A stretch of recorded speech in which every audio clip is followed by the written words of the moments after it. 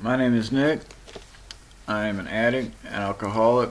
I will be reading Step 2 from It Works How and Why.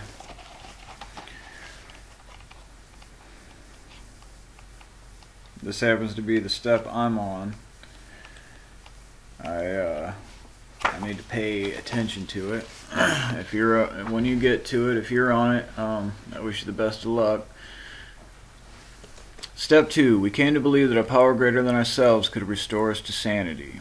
Our surrender is the first step. Our surrender in the first step leaves us with a deep need to believe that we can recover. This surrender makes it possible for us to feel hope. By admitting our own powerlessness, we open our minds to an entirely new idea. The possibility that something greater than ourselves might be powerful enough to relieve our obsession to use drugs. It is quite likely that before coming to NA, we never believed in a power but our own willpower, and that had failed us. NA introduces us to a new understanding. We draw hope from this understanding and begin to comprehend what it means to believe that a power greater than ourselves can restore us to sanity. We find additional hope by listening to other recovering addicts. We can relate to where they've been and draw hope from who they've become. We listen closely at meetings and become willing to apply what we hear to our own lives. As we begin to believe that there is hope for us, we also begin to trust the process of recovery. Our white booklet states, "There is one thing more than anything else that will defeat us in our recovery. This is an attitude of indifference or intolerance towards spiritual principles." 3 of these that are indispensable are honesty, open-mindedness, and willingness. This doesn't mean that we must be unfailingly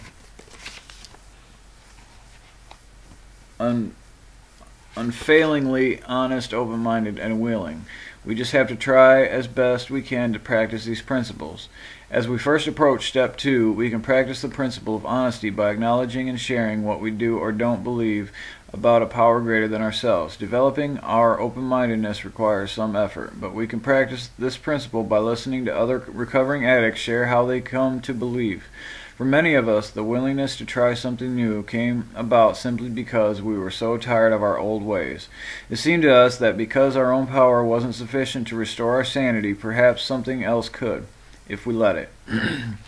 Many of us felt that insanity was too harsh a word to describe our condition. However, if we take a realistic look at our active addiction, we'll see that we have been anything but sane. For the most part, our perceptions were not based in reality. We viewed the world around us as a hostile environment. Some of us withdrew physically and had little, if any, contact with anyone.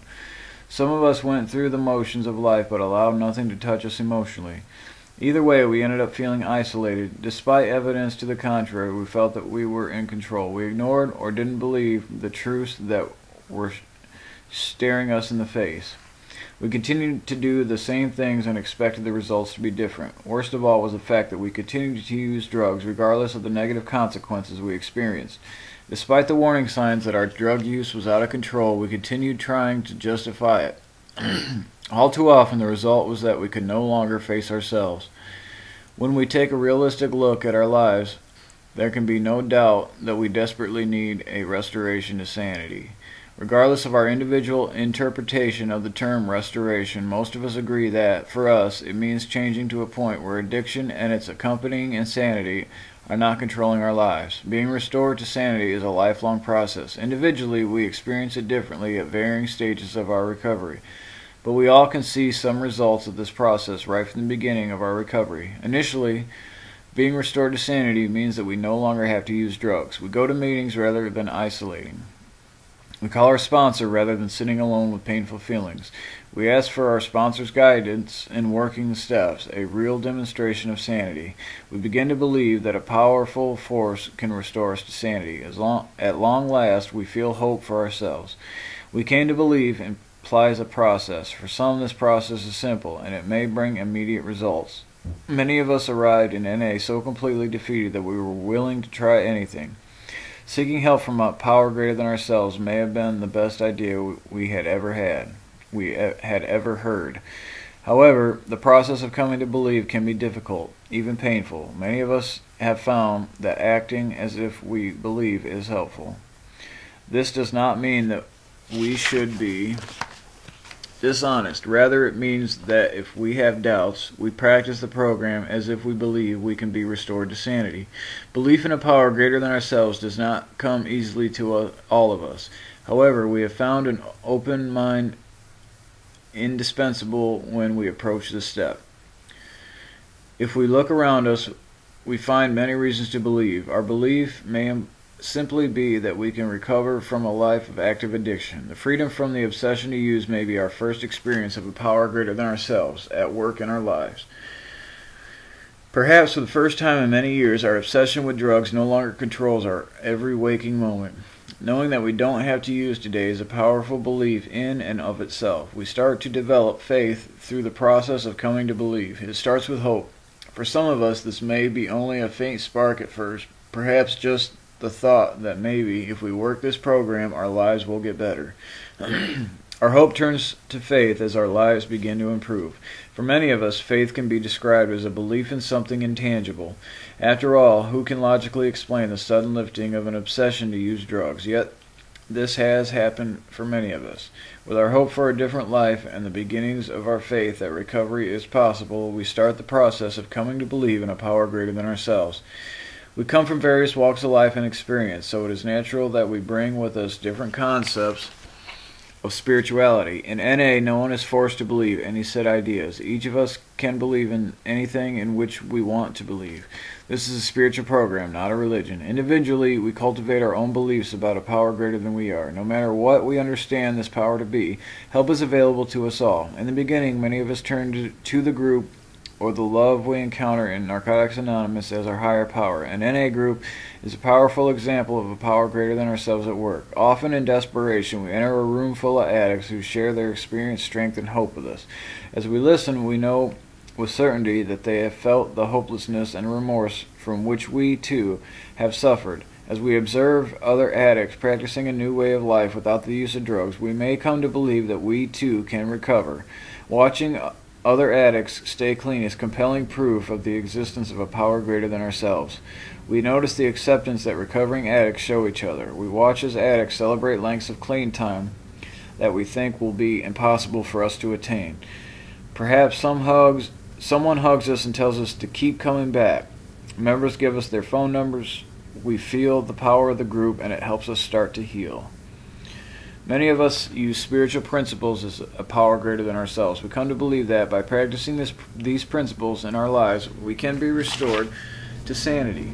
This makes sense to us because we have tried many times to think ourselves into a better way of life. We usually had good intentions, but our day-to-day existence rarely measured up to those intentions. Trying it the other way, practicing a better way of life by living according to spiritual principles, will eventually have an effect on our thinking. It is not necessary that we define ourselves the entire concept of a power greater than ourselves. Those of us with many years of recovery find that our understanding of a higher power changes over time. Our belief grows, as does our faith. We come to believe in a power which can help us far more than we originally thought.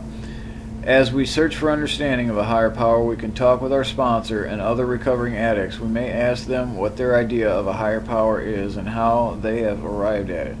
This may open our minds to possibilities we hadn't considered before. While it is useful to question others about their spiritual beliefs, we must remember that our understanding of a power greater than ourselves is up to each individual. Others can help us. We may even adopt the ideas of someone else for a while or just believe that they believe. Eventually, however, we need to come to believe for ourselves. The need for our own sense of spirituality is too vital for our recovery for us to neglect this highly personal process. For us, part of the process of coming to believe is accepting the evidence we see. Our addiction caused us to deny the truths we saw. But now, in recovery, we can believe that we see. At first, we open our minds and try something new, somehow believing that what we try might work. After we take a few small steps toward belief and trust and see results, we become willing to take bigger steps. We find that we are no longer acting as if we believe. Our belief is now reinforced with our own personal experience, some of which is unexplainable. We sometimes encounter remarkable coincidences in our lives that have no rational explanation. We don't need to explain or analyze these occurrences. We can simply accept that they happen and be grateful for them.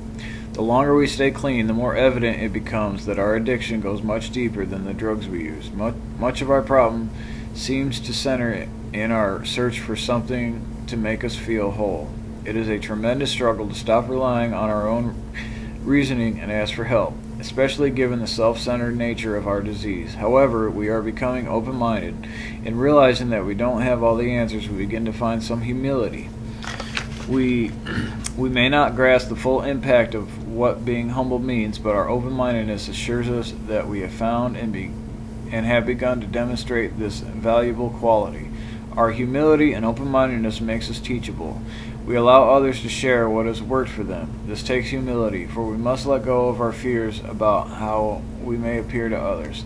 Some of the strongest suggestions we may receive from other addicts are to attend meetings, ask for help, pray, and work the steps. Our experience has shown us that belief in a higher power leads toward recovery in Narcotics Anonymous. People tend to live what they believe, and our newfound belief calls on us to live the program. No matter what we choose for our personal higher power, we come to believe that NA works. We live what we believe by continuing on our path of recovery and working the 12 steps to the best of our ability. Even after years clean, when we have been working a program of recovery and seeking change, we may at times experience periods when life seems meaningless. We may experience a sense of alienation too painful to ignore. At such times, we may find ourselves moving away from sanity, not toward it. We may begin to question our commitment to recovery. We can become obsessed with self-destructive thoughts. We may feel an urge to fall back on what seems easier, the familiar ways of our addiction. During these times, we need to renew our commitment to recovery. We trust that we are undergoing a fundamental transformation, even though we may not yet understand its full implication for our lives.